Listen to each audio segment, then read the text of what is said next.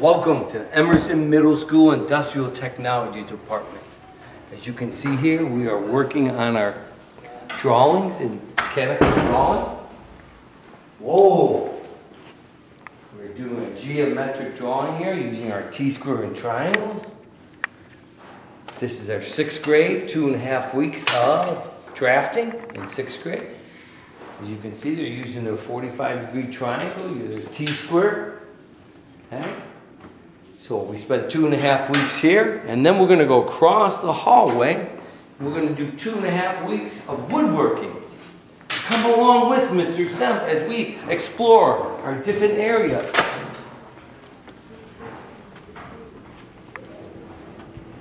This is our 7th and 8th grade, our 7th and 6th grade Woods Lab. Come on in.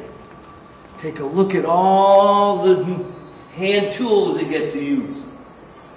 Okay? For their pen sets, they have 10 different shapes to choose from. We use a crosscut saw for cutting across the grain. To doing our shapes of our pen sets, we got to use the coping saw, which is a much narrower blade to cut out shapes. We then use a hand drill and a 5/32 twist bit. After we got a holes drilled, then we do our nice wood burning. Wood burning can be hard to do, and practicing here is the most important thing. It is hot.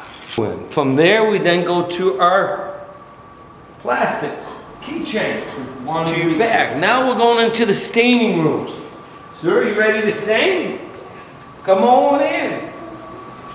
The staining room is another valuable area in which we work in.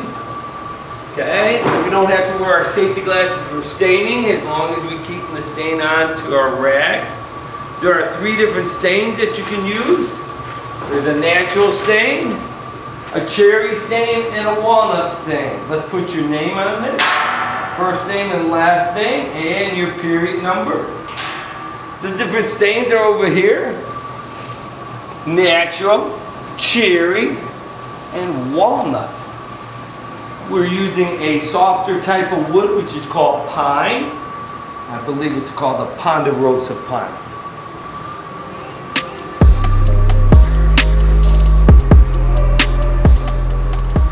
Of course, anytime you use stain, you always want to wash your hands.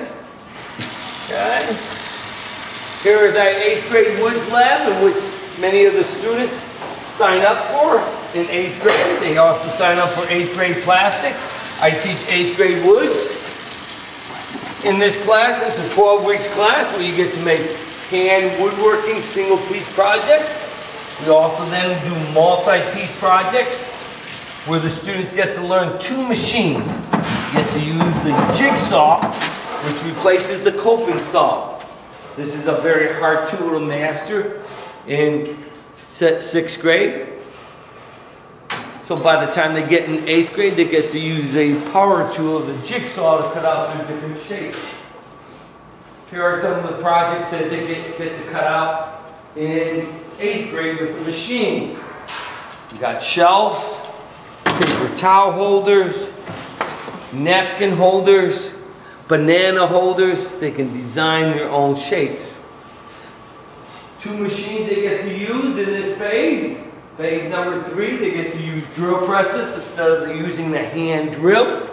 And they get to use this beautiful jigsaw, which is very easy to use in cutting out a piece of wood. Of course, you have to have safety goggles on whenever using a machine. And of course, it's easy to cut out a piece of wood. So, you start the button, always make sure you turn the handle of the motor, and it's like a big sewing machine. I'm going to cut on this line here. It's very easy to use. The slower you go, the better you can stay on your line. Of course, you look at my fingers, they're way away from the blade so that you don't have to get any stitches. In my 24 years of teaching, I would say only less than 2 handfuls ever had to get stitches. So that is less than 10 people out of about 2,000 students. You gotta keep it tight to the base. If you don't, it makes a lot of noise and everyone will look at you.